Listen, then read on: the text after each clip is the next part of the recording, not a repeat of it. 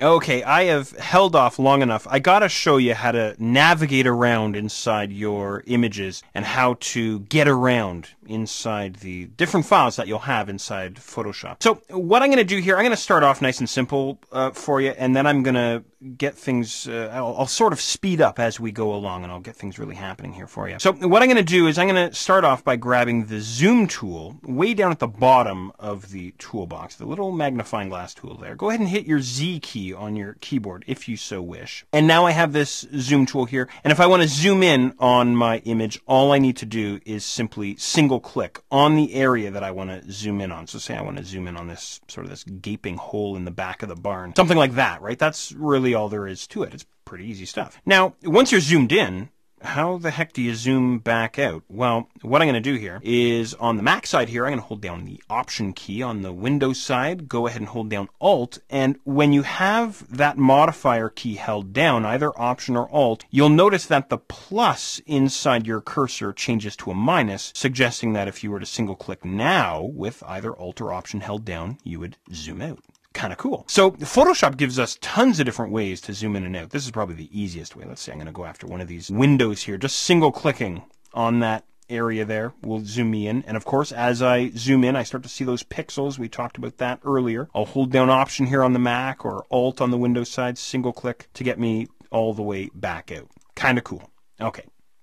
Wonderful. This is one way to zoom in on my image. I'm just going to scroll up here a little bit and kind of recenter my drafty barn. Okay, is there another way to zoom in on my drafty barn? You betcha. There's tons of different ways. Let's say, for example, I want to zoom in on this right-hand window here. I could single click on it 50,000 times to zoom all the way in on it if I wanted to. Or what I could do is simply click and drag with the zoom tool. And before I let go, what happens here is as I click and drag, obviously I draw out a rectangle of what I call, anyway, marching ants. So I now have these marching ants sort of surrounding my right-hand window. If I let go with my mouse, it snaps me right in on that rectangle, right in on that area. Pretty cool. Want to see that one more time? I'm going to hold down Option or Alt here, and I'll zoom all the way back out.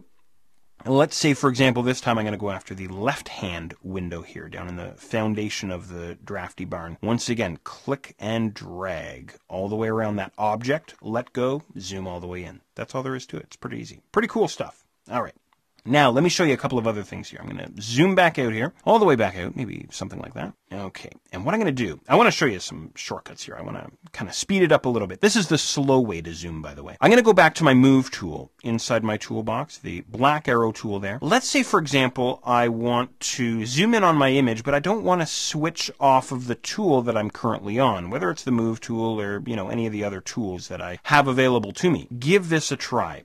On the Mac side, what I'm going to do is I'm going to hold down the Command key and the space bar simultaneously. If you're on the Windows side, hold down the Control key and the space bar simultaneously, and your cursor switches to the zoom tool, to the magnifying glass tool. As soon as you let go of your keyboard, you're back onto the black arrow tool. You're back onto the Move tool. So holding down Command and spacebar or Control and spacebar there on the Windows side temporarily accesses the zoom tool. Does that make sense? This is what we call a toggle, and it's a really awesome way to work. So in other words, I'm working along inside Photoshop, doing my thing. I go, I got to zoom in on this guy. Control spacebar or Command and spacebar, click and drag, zoom in on the area that I want to work on, let go of my keyboard, and then keep going to town on my image. And then check this out. I now want to zoom out. So I'm going to go Command and spacebar or Control and spacebar there on the Windows side, and then throw in Option here on the Mac or Alt on the Windows side. So now what I have held down is Command, spacebar, and Option here on the Mac at least, or on the Windows side it's going to be Control, spacebar, and Alt. Don't let your hand cramp up on you.